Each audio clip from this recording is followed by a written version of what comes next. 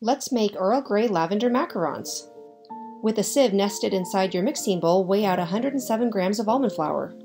Zero out your scale and then add 171 grams of powdered sugar. I'm going to use 4 bags of Twinings Earl Grey lavender tea. Cut open the bags and then simply add in the tea leaves.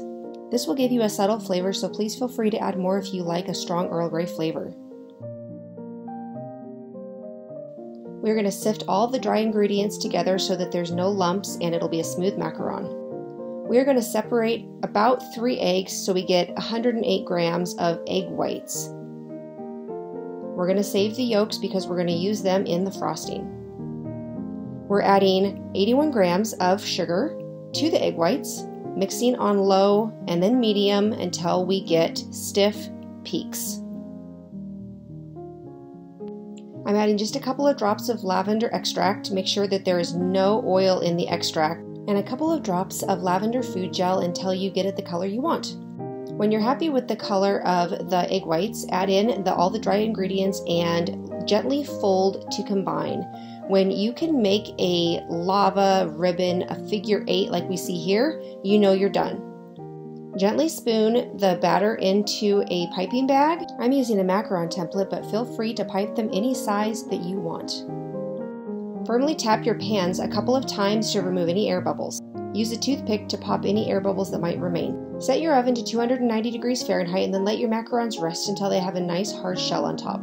I rotated them after about 9 minutes and so they cook evenly, and then take them out after about 18 or 19 minutes. This is what they should look like. The bottom should pull off evenly, and they should have nice, beautiful, tall feet. While they're cooling, let's make the French buttercream.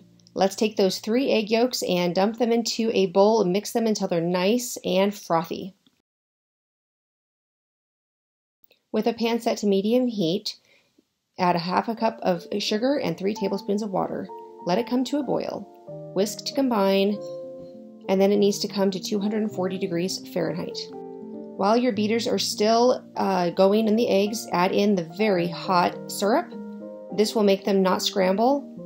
When the buttercream is warm but no longer hot, add in cubes of butter. We are adding in 1 full cup. Whip each until it's incorporated.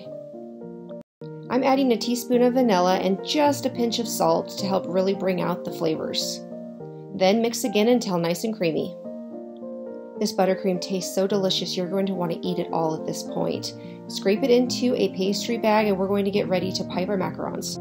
Pipe circles on your macaron shells, making sure you don't go all the way out to the edges. Then you're going to find a matching sized macaron other half, and you're going to gently put pressure to combine, and that is exactly what they're supposed to look like, the finished product.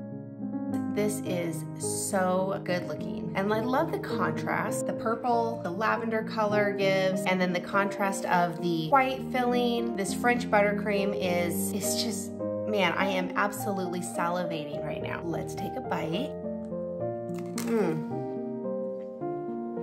You taste definitely the lavender, but it's not so much that it's soapy. And then at the very end, like the after flavor is the Earl Grey that you put into the macaron cookie part.